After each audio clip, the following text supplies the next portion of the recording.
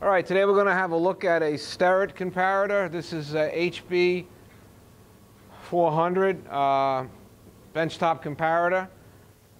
It's actually a pretty huge machine. Obviously, you probably want it on maybe a shorter bench than I have it on, although I don't mind this height myself.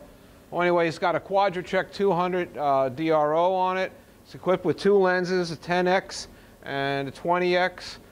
The diameter of the screen is 16 inches of the image. The actual edge to edge is 17 inches. You've got your readout over here on the lower left corner for your protractor. And you have your vertical, your Y, and your X over here. Focus is here. And you have a 20x lens that you can slide this over, and you have the 20x lens. Well, that's how that works. You also have edge detection. You move that over and set the thing up for the edge detection, and it shows you where you're going from the light area to a dark area where it starts to pick up the points. That's a nice feature to have. Also, we have a upper table here, swivels. So you have this axis,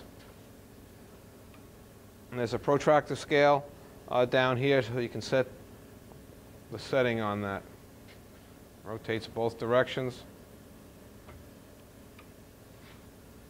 You have a quick release for the table. You go where you want to go, then lock it down, and then you make your fine movements here.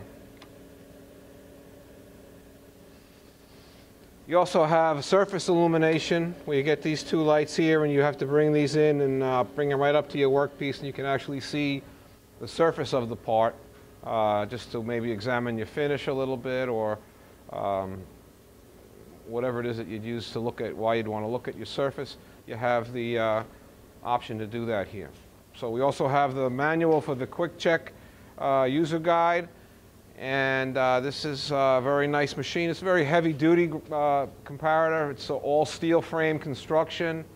Everybody knows the name Starrett. So this is quite a nice piece of equipment. I hope you enjoyed the video. Thank you very much.